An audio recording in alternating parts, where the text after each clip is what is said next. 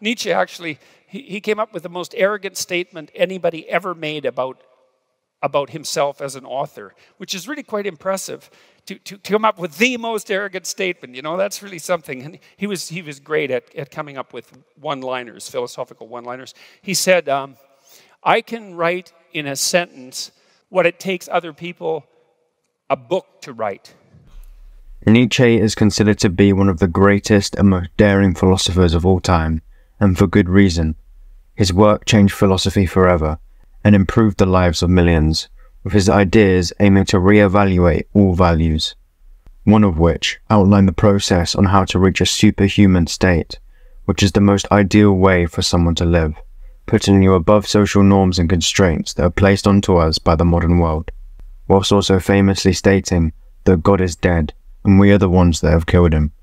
To better understand these philosophies, we must first start at the beginning.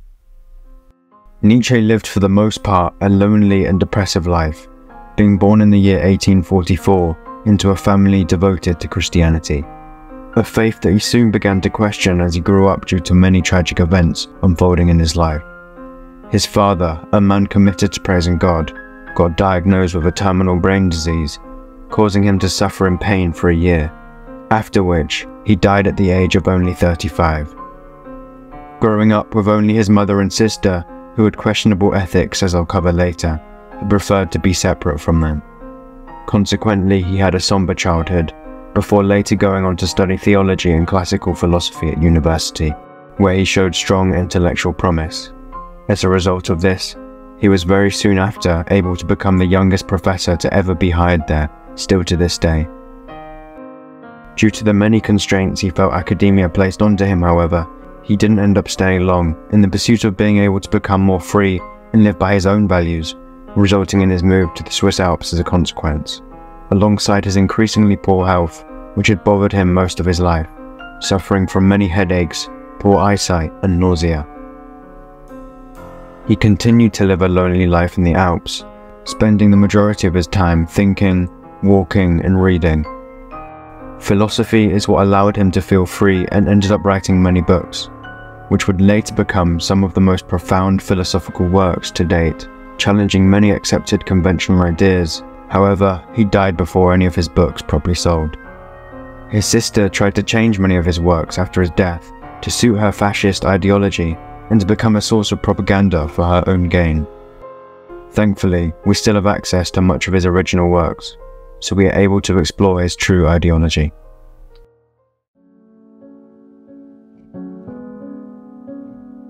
Nietzsche said that God was dead and that we were the ones that had killed him. He doesn't mean this in a literal sense, but rather the Western culture, which had deep-rooted foundations of Christian ideas, had become increasingly weak due to many people abandoning the values the Bible taught. Whilst he recognized that religion played an important role for guiding people on how to live, he disliked how it presented absolute values, rules that should be followed unquestionably, and had the same issue with society as a whole. The way we got socialized into following certain ideology and getting penalized for ever going against what was mainstream. This is why he proposed the idea of the superhuman, improving yourself to the extent where you become psychologically superior to those who choose to live by the preset norms, describing it as the most optimal state someone can be, leading to a fulfilling and meaningful life. It required you to not blindly follow the master, obeying whatever their wisdom was, but instead to filter through their teachings through your own knowledge and life experience, forming your own set of values and beliefs as a result. Build on others' ideas, like those of the ancient Greek philosophers, and then cater them to your own life. Other people's wisdom should only be seen as a source of inspiration. It's like buying a suit. You will never look better in one that is straight off the rack than you will to one that is bespoke to your body. Going against the grain will inevitably lead to conflicts from others, but according to Nietzsche, in order to live an authentic life, you have to be able to stop following the safe path blindly, like so many do. This idea is increasingly relevant to today's contemporary society, with many being influenced by the media into having more radicalized views, without them realizing why they even believe in it in the first place. To be superhuman, Nietzsche says that you should, rather than set individual goals, set collective ones instead, that will help in pushing humanity forward. This can be done in many forms, like that of teaching, parenting, innovating, becoming an artist, philosopher, and much more. Your contribution to the human species can be enormous if you choose it to be. Along with mastering your emotions, having the ability to just enjoy existing and to resist the absolute values of society, breaking the chains in which we were raised, and fighting against anyone who tries to take our freedom away from us. In this way, you can be psychologically superior.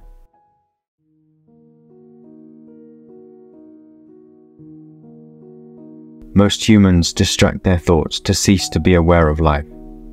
Start to be more honest with yourself.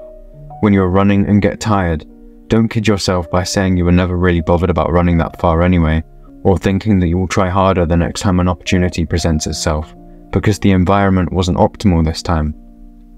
Avoid gaslighting yourself with lies to make you feel better, and stop being a passive spectator of your own life. Nietzsche says the worst thing you can do is distract yourself with meaningless activities that prevent you from pursuing your true purpose. For us in the 21st century, this distraction is very often modern technology.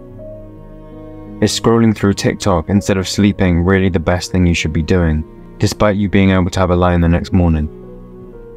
Life is made up of a series of days. These days are made up of decisions. With each decision you make, evaluate whether it is one that is bringing you closer to your goals and is aligned with your purpose. You want to be able to be proud of yourself, not feeling the shame in the actions you undertake. One of Nietzsche's most famous quotes is, "He who has a why can tolerate almost any how." If you know what your values are, no matter the situation that presents itself, you will be able to figure out a way to endure it. One of the values that Nietzsche lives by to avoid a reactive life is not holding on to resentment, saying that it's a poison that's a trademark of a slave mentality and a sign of weakness, harming no one more than the weak person himself.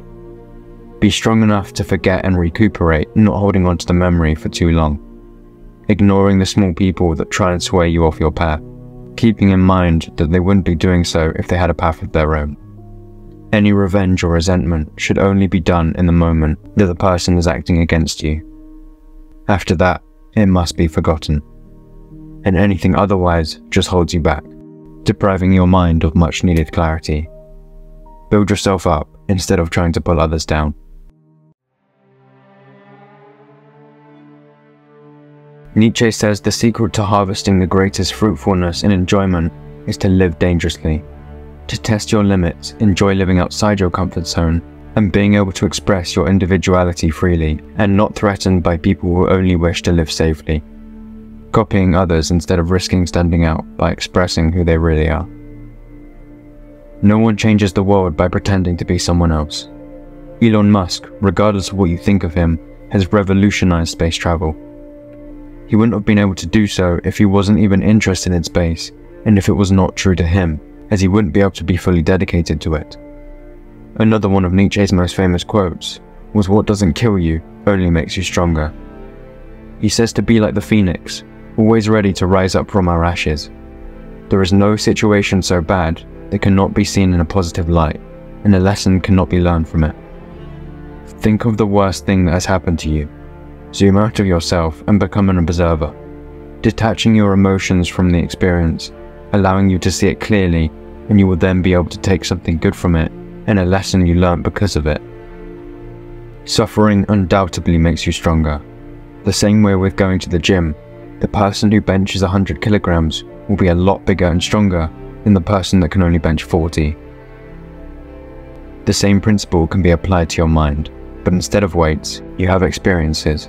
If you get diagnosed with cancer, for example, you can find purpose in that suffering by turning your life around, to become a healthier version of yourself, or by donating large amounts of money to cancer research. Nietzsche is very much against moral systems that are focused on the good and bad, what is proper behavior and what is not, and that we should not follow any system that tells us to be the same. In keeping with the theme of being ourselves, Nietzsche believes that this includes the darker sides to our personality as well.